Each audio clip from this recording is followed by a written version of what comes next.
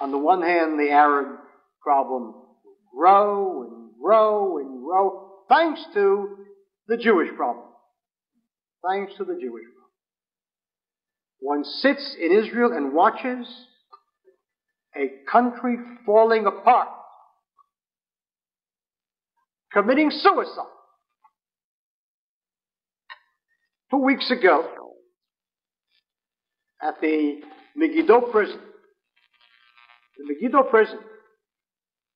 at the Megiddo Junction, 5 miles from Afula, in Israel,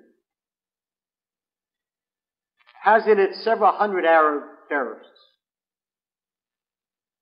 And each week, the families, the relatives, come to visit them.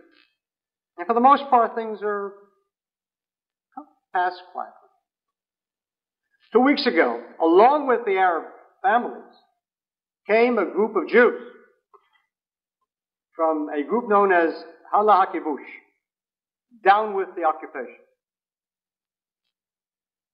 And listen to the sickest story of many sick stories.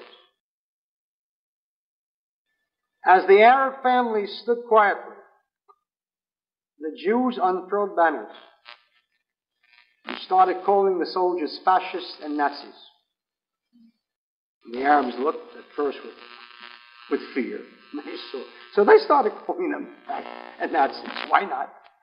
If the Jews show that it can be done, can the Arabs be far behind?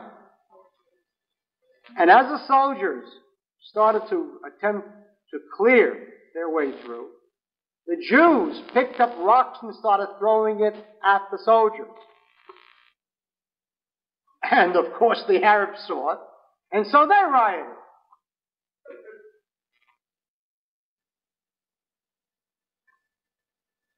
Every Friday, in every major city in Israel, the women in black come out.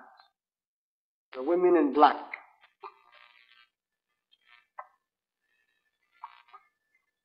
Daila Kibush. Enough of the occupation.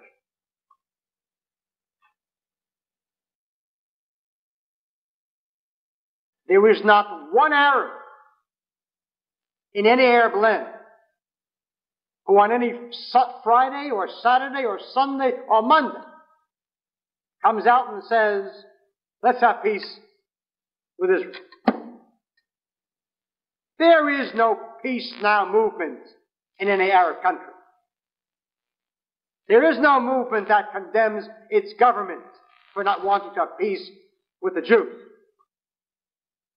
It is a specific Jewish sickness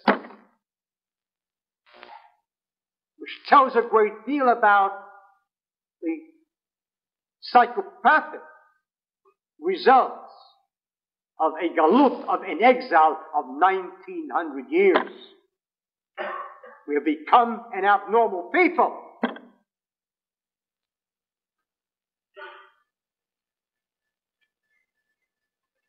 Last month, at the rally of Peace Now, Tel Aviv, Dan Almagor, one of the leading entertainers of Israel, got up and said the following words: We had better prepare the glass cages in which we will sit when they put us on trial for what we have done to the Palestinians.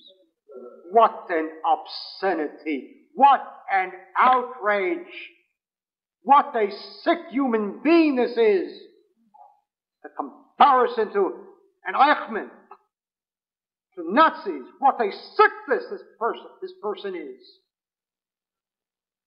And for all the Jews of Israel who are upset and said, how can you compare Jews to Nazis? That is how God punishes people who sat by quietly when they compared us to Nazis and were silent.